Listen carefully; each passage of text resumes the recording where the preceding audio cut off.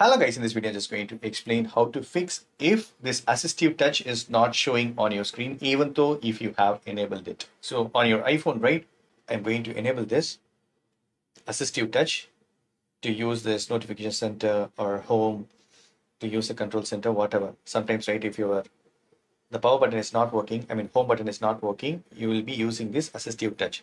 Sometimes even though if it is enabled, it might have disappeared. Example, I just want to show it's already enabled, shown here. Even settings, go to type accessibility, and if you want to add it, I have added, it's enabled, but I can disappear it.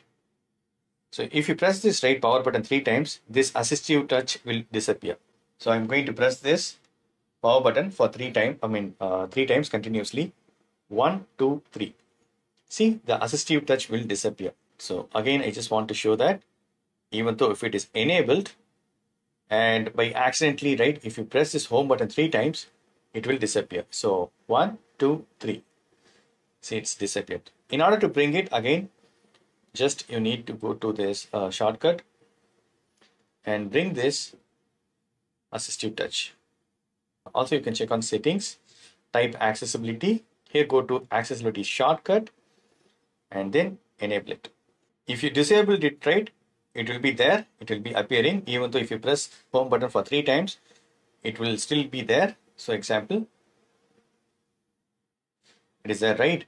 So if I have added to the shortcut, you can see that. So here I'm enabling it and locking it. If I press 3 times, it will disappear. See, that's it. It's very simple. Again, you can enable it. So that's it, friends. This is the way you can fix if assistive touch is disappearing on your iPhone. So that's it. Hope this video is very much helpful. Thank you so much for watching. Please put the comments and feedbacks in media forms. Thank you. Bye and take care.